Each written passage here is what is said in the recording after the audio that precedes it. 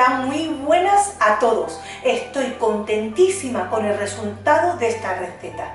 Mirad, vamos a hacer pan de torrijas sin gluten.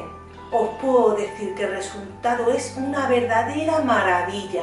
La miga queda muy esponjosa, absorbe correctamente tanto la leche como los huevos y al paladar es una verdadera exquisitez.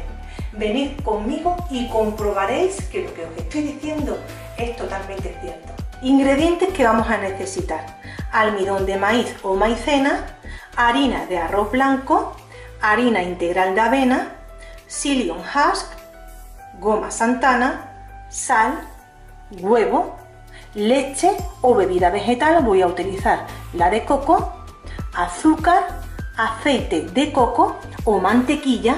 Y ahora vamos a necesitar una levadura seca de panadero. Aquí es muy importante, tenéis que mirar las instrucciones de uso, porque hay levaduras que se activan con líquidos. Para ello tendríamos que incluirla junto con la leche tibia, el huevo y el azúcar. Dejaríamos reposarla hasta que se active. Se formaría una gorra de espuma en la superficie. O también hay levaduras que no hace falta activarlas de esta manera, se incluyen en los ingredientes secos. Este es de la manera que yo tengo que hacerlo. El tiempo del amasado es de unos 15 minutos. Es importantísimo este tiempo para que la masa se oxigene perfectamente y tenga una consistencia elástica. Es por eso que voy a utilizar mi amasadora. Me habéis preguntado que cómo se quita esta protección. Es muy fácil. Vais a ver, se coge de estos dos extremos, se gira y se saca. Como la consistencia de la masa va a ser media, voy a utilizar la pala mezcladora, ¿vale?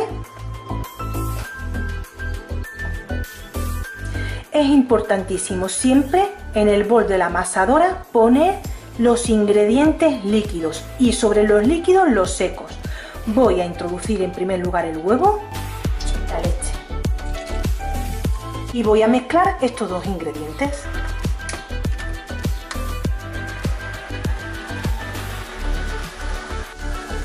Ahora en un bol vamos a mezclar todos los ingredientes secos. Aquí tenemos el almidón de maíz, añadimos la harina de arroz, la de avena,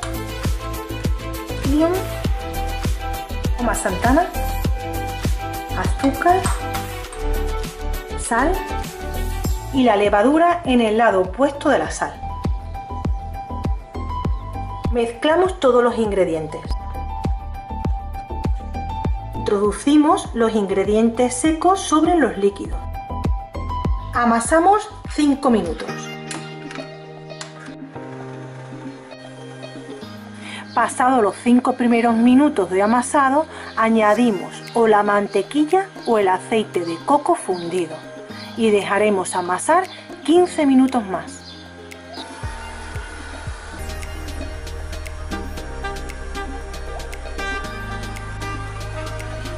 Y ahora vamos a engrasar una hoja o un papel de horno, ¿vale?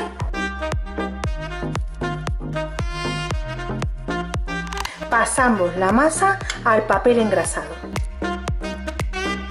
Con las manos untadas en aceite vamos a ir dándole forma de barra de pan a nuestra masa.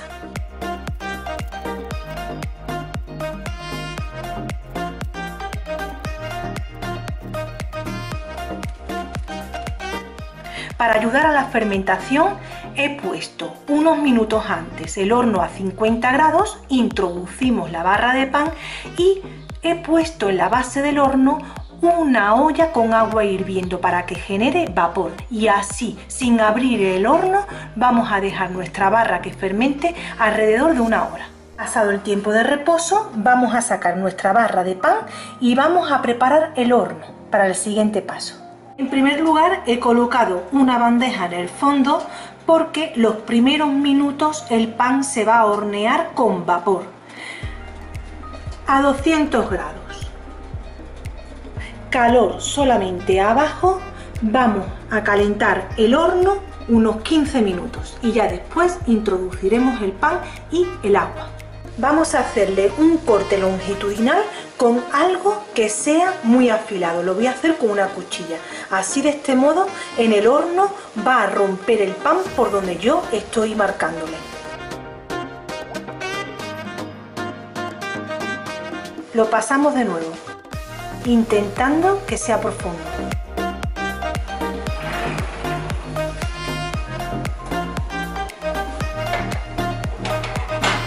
Lo horneamos a la misma vez con el agua caliente durante 10 minutos en la posición de más abajo del horno que tengamos. Sacamos la bandeja del agua, subimos a media posición, bajamos la temperatura a unos 180 grados. Ahora ya sí que ponemos función arriba y abajo y lo dejaremos unos 20 minutos, pero siempre observándolo, ¿vale?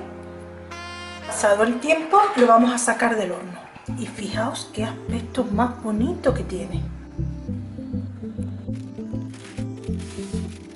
Lo vamos a dejar enfriar sobre una rejilla. Lleva horas desde que lo saqué del horno, está completamente frío y quiero que veáis cómo es su miga. Voy a partir unas rebanadas.